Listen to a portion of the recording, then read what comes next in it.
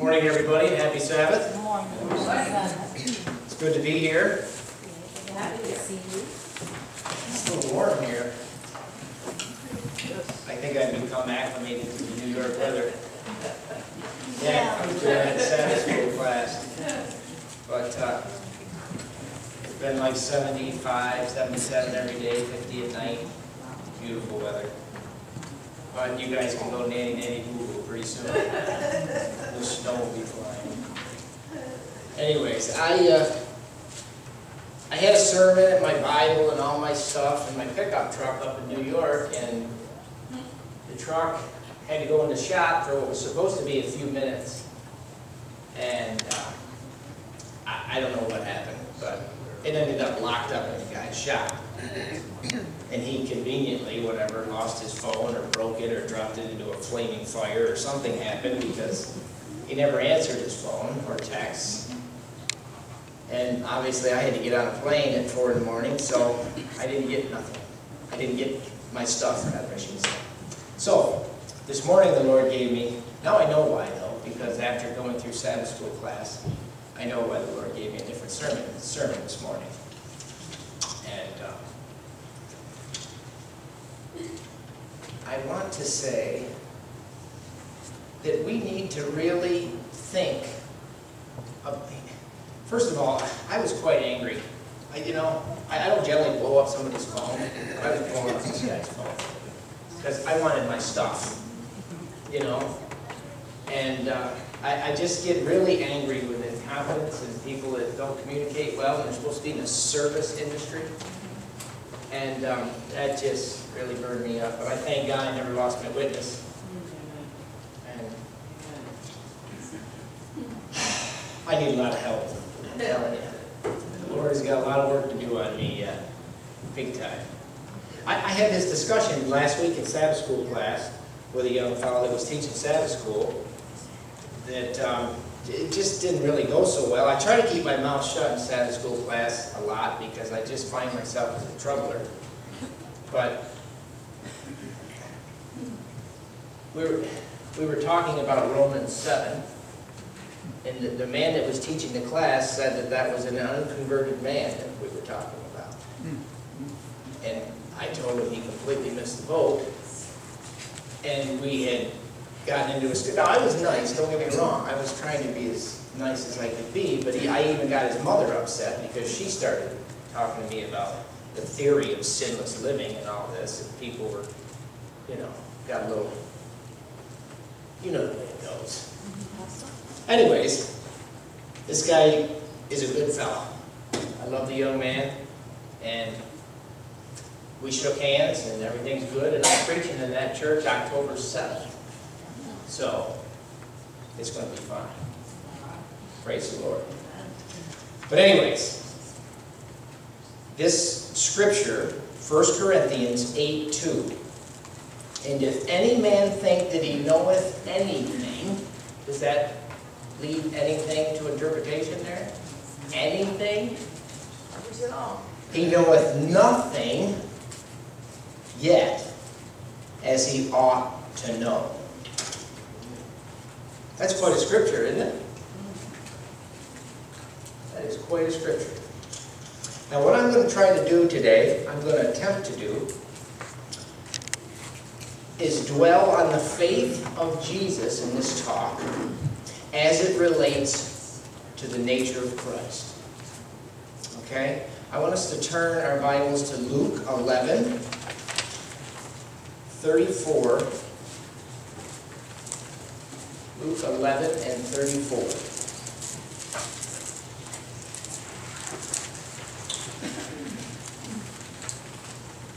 You all there? The light of the body is the eye. Therefore, when the eye is single, the whole body also is full of light. But when thine eye is evil, thy body is full of darkness. Does that leave any room for interpretation there? Is there a gray area? Take heed, therefore, that the light which is in thee be not darkness. If thy whole body therefore be full of light, having no part dark, the whole shall be full of light, as when the bright shining of a candle doth give thee light. Amen? Amen. So, I've given this little talk the name of Seeing with New Eyes. So, does knowledge puff up? Does it? Does the Bible say that? Yes. Where does it say that? The scripture you just read. The one just before it, doesn't it? Okay. Can something full accept more? If you have a glass that's chock full of water, or maybe a gas can, talk about here, it needs to be filling up a generator. Can you put more gas in a can that's already full? No. Knowledge puffs up. Are you making any connections here? Maybe we need to unthink these things we think we know, right? So that we can begin to learn something. Let's turn to Matthew 15.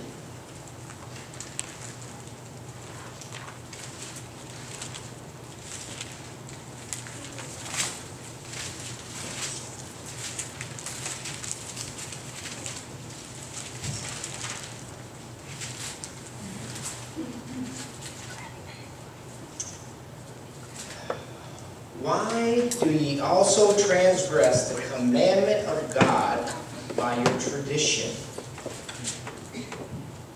And honor not his father, this is verse 6, and honor not his father or his mother, he shall be free. Thus he have made the commandment of God of none effect by your tradition. How many people are stuck in the thought wave of tradition?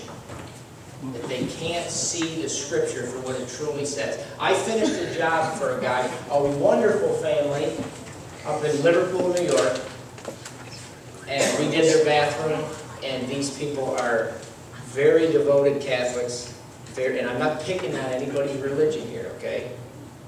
Very devoted Catholics, and I mean that. She's a very educated woman, very articulate. He is the dean of a college in New York. So we're not talking about people that these are educated people.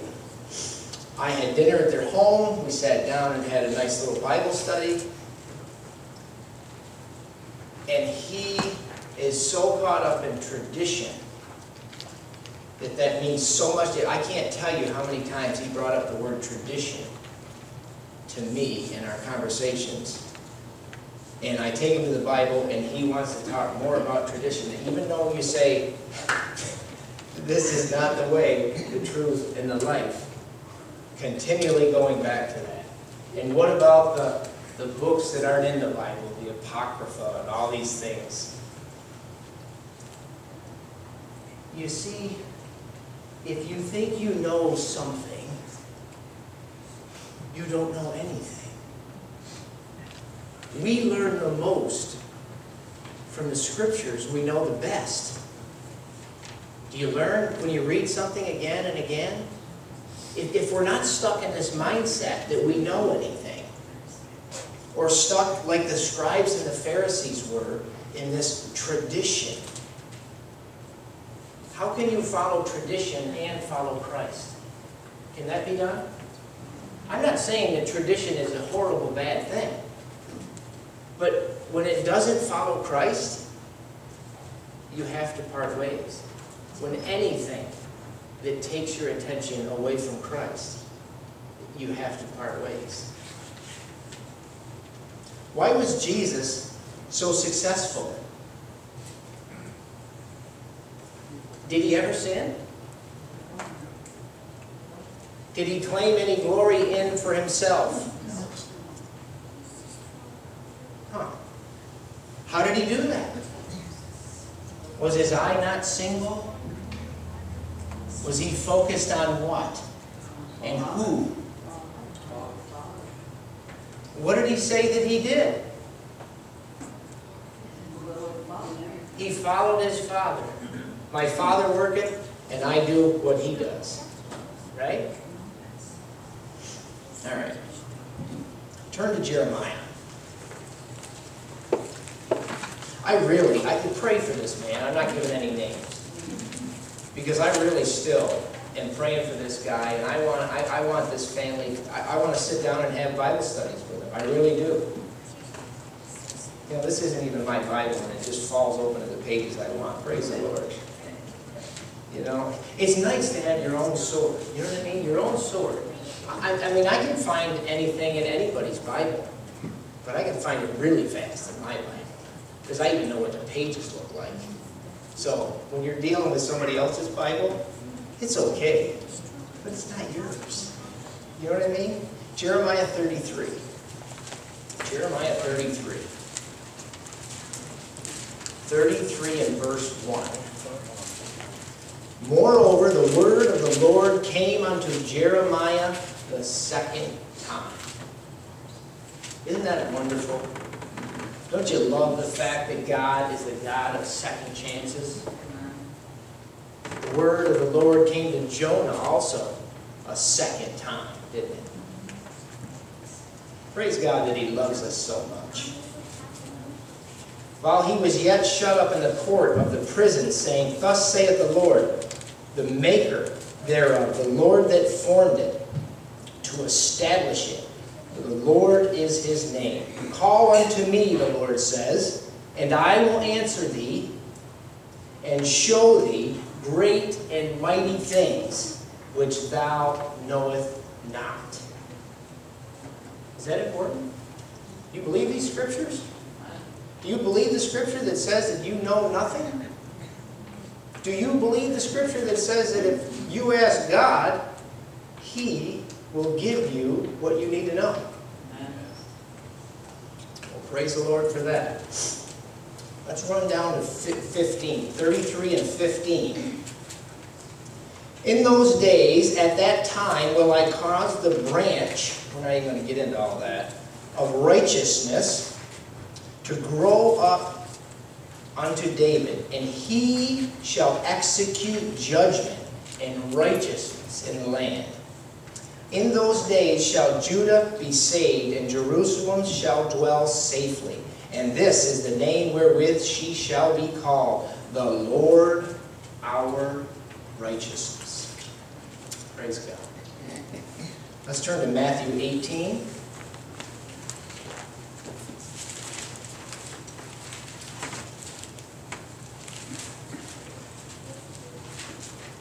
Matthew 18.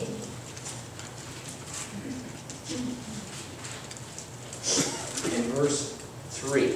Y'all there? And said, Verily I say unto you, except ye be converted, and become as little children, ye shall not enter into the kingdom of heaven. What does it mean that ye shall be converted and be like a little child? Does a little child believe he knows anything? How does a little child act? Pardon me? Humble. Humble, open, empty, right? Not filled up with all these preconceived notions, right? How filled up are we? How much baggage and junk do we all carry? Every single one of us. Does God want to take that garbage? Does he want to reformat the lines in your mind to help you think and have victory? To be single-minded and eyed like Jesus was? Looking upon where you need to be? Where's Jesus right now? What's he doing? It's an intercession for us. So what should we be focused upon? Him. Right? All right. Let's continue on in verse 4. Whosoever therefore shall humble himself as this little child, the same is the greatest in the kingdom of heaven. And who shall receive one such little child in my name does what? Receives me. Do you know the word for converted is 4762? It's strafo. I don't even know if I'm pronouncing it right. Something similar to that. But it means to turn, to twist, to do this 180. I'm walking in the wrong direction, brothers and sisters. I'm running from God as He's chasing me. Because if you don't think He's chasing you, you're nuts. And I finally stop. Because maybe I hear something. And I turn around. Now I have a decision to make. I can go in the right direction, or I can listen to the devil and say, oh, you didn't hear anything. That wasn't real. Just keep on going the way you're going. But if we humble ourselves, the Bible says, like a little child, we can tune our ear into something. Do you think God's speaking? Do you think He's working today? Do you think He cares about what's happening right here, right now? Do you believe there's angels among us? How serious do you believe that stuff? Really? Turn your Bibles to Hebrews. Hebrews.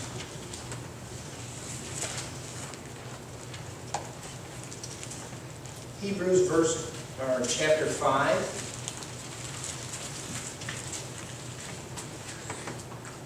You get there to say amen. Amen.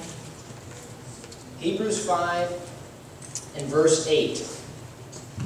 Though he were a son, yet he learned he obedience by the things he suffered. How is that possible that Jesus learned? Do you think that's possible that Jesus learned? The Bible said it, right? Do you believe it? The word here for learned is 3129. Man, then O is the Hebrew. The verb in this tense describes understanding through experience. You understand what I'm saying? Understanding through experience. Because God is omniscient, right? What does omniscient mean? It means all science, right? God knows all science. He understands everything, right? But God took it a step further by putting Himself in human flesh. Do you understand that? Jesus walking upon this earth, not just now knowing everything, but experiencing it as a man. Do you think, didn't the Bible say, Jesus said, I am hungered?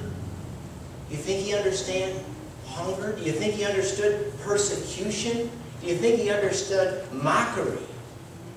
How about in His own family? Oh, here comes Mr. Goody Two-Shoes who always does it right. Right? Can you imagine how the kids spoke about Him? What do you think it was like for a perfect being to grow up and learn? That's what the Bible said. He says He learned, didn't it? Learned. He learned obedience. Obedience is 52:18. This very word obedience is 52:18. Look it up for yourself. Hupakeo. Hupakoe. Compliant submission through attentive hearkening. Attentive hearkening. What do you reckon that means? He was listening. He didn't just hear people, He listened, right? Jesus picks up nuances and everything, like we all should if we're really listening, right? Because if you're really paying attention, you're really listening, and you really care, you see things that are happening that you normally wouldn't pick up or understand. Like people hurting, or what they need, or what they don't need. Right? Aren't we supposed to be the hands and feet of Jesus? Aren't we supposed to be preparing a generation to meet God? Look, if from this pulpit in this church all we're doing is duplicating what all the Sunday churches are doing, then there's no need for us to be here. We should shut the doors and go join them.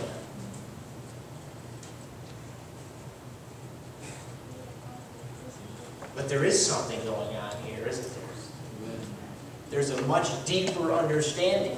But we can be just like the Jews and wander around. How many years has it been? It's October 22nd. It'll be what? 100 what? 173. 173 years, October 22nd.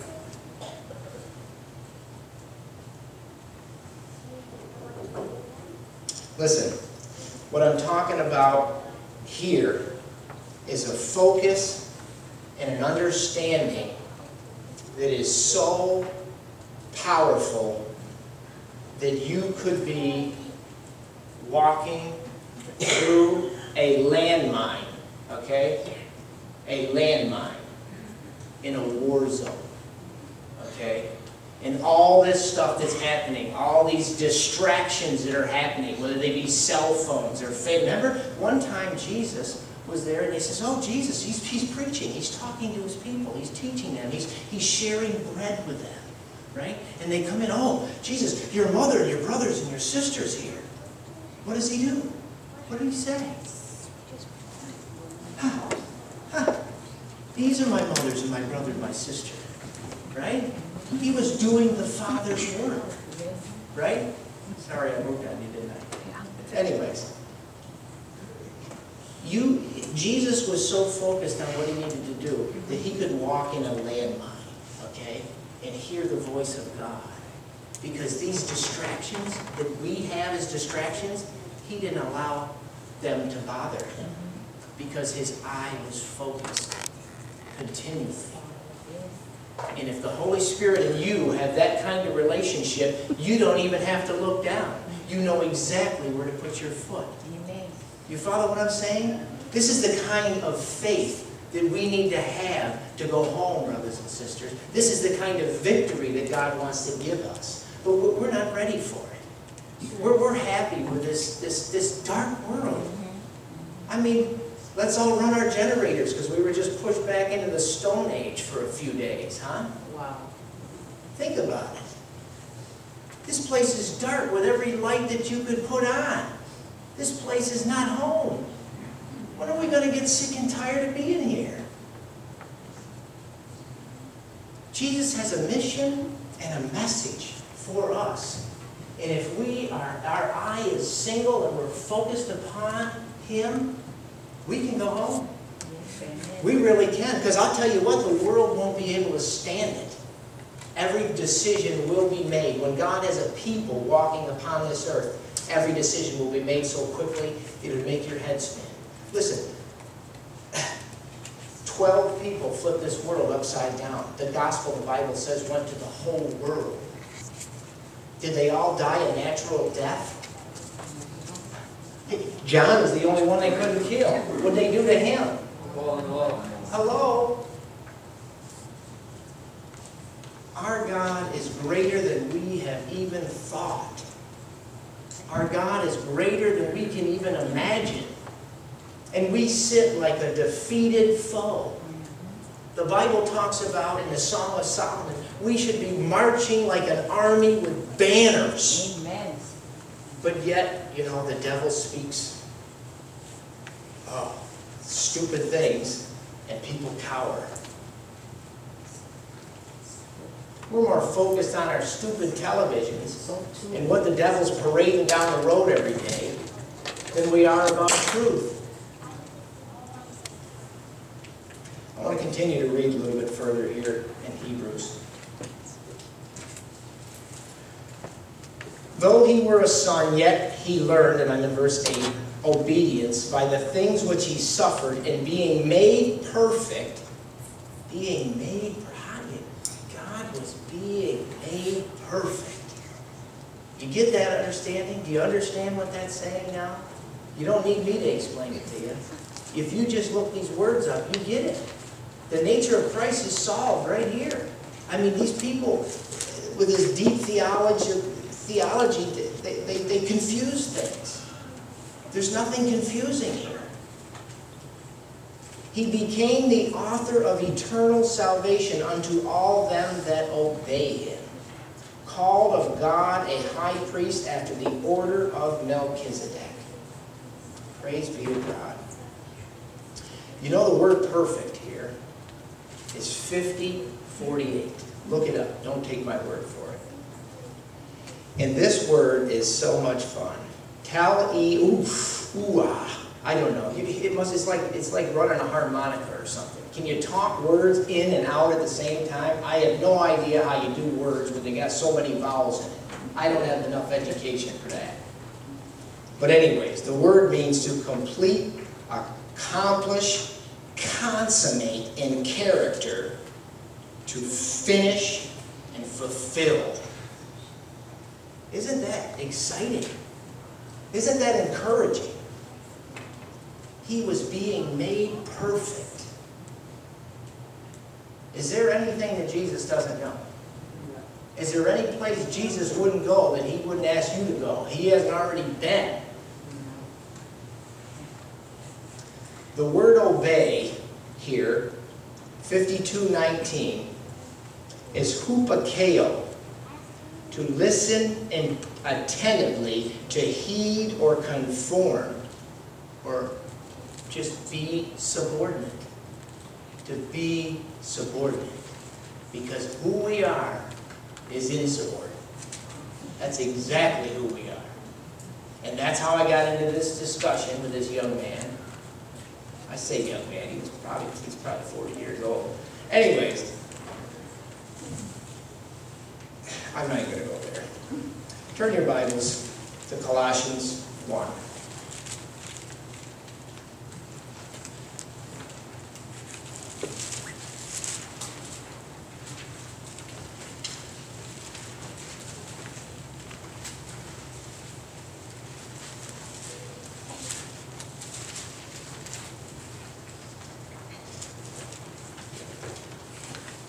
I can find Colossians in the Bible, I'll be there. 1:16. When you all get there, just say amen. Amen. And we'll start at 16. For by him, by who? Were all things created that are in heaven and that are in earth, visible and invisible, whether they be thrones or dominions or principalities or powers, all things were created by him and for him, right? And he is before all things, and by him all things what? Consist. What does that mean? Exist. All hold together. They find their life. And he is the head of the body, the church, who is the beginning, the firstborn from the dead, that in all things he might have the preeminence. For it pleased the Father that in him should all the fullness dwell. Praise God. And having made peace through the blood of his cross, by him to reconcile all things unto himself, by him I say, whether they be things in earth or things in heaven.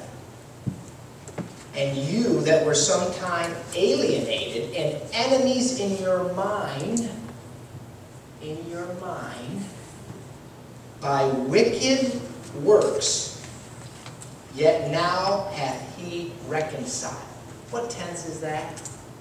What tense is that? Who? Do you believe that? Do you really believe that. Because if you do really believe that, you should be walking on cloud 9. Right? Reconciled with God. In the body of his flesh through death to present you what?